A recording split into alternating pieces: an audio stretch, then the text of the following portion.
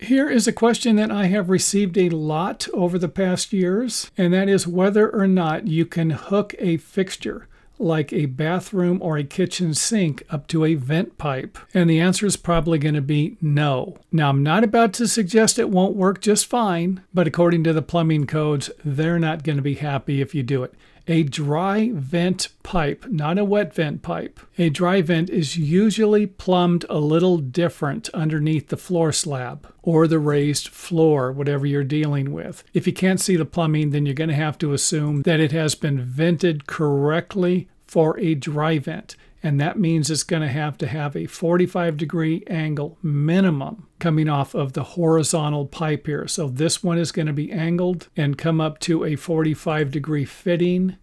You can see it here. This is angled. However, if I wanted to make this a wet vent, I could bring this fitting off horizontally. Or for example, if this was going north and south, I could come off of the side horizontally, not like this, not at a 45-degree angle.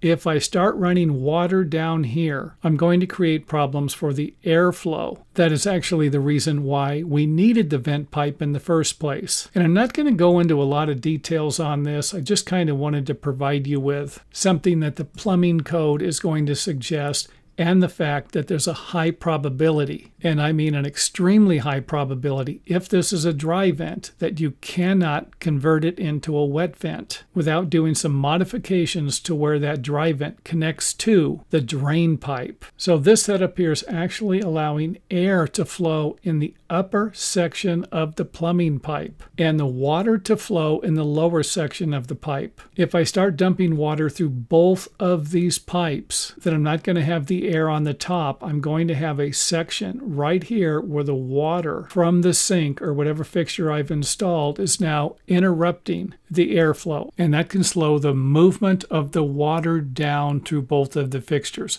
Is it going to create a clogged drain? I don't think so. And like I said, I'm not about to suggest you're ever going to have a problem with that, but there's a very good chance it wouldn't meet local building codes. And thanks for watching. Don't forget to check out some of our other videos on YouTube. And if you can't find the videos on YouTube, make sure that you visit our website to find a complete organized list of all of the videos we've made so far.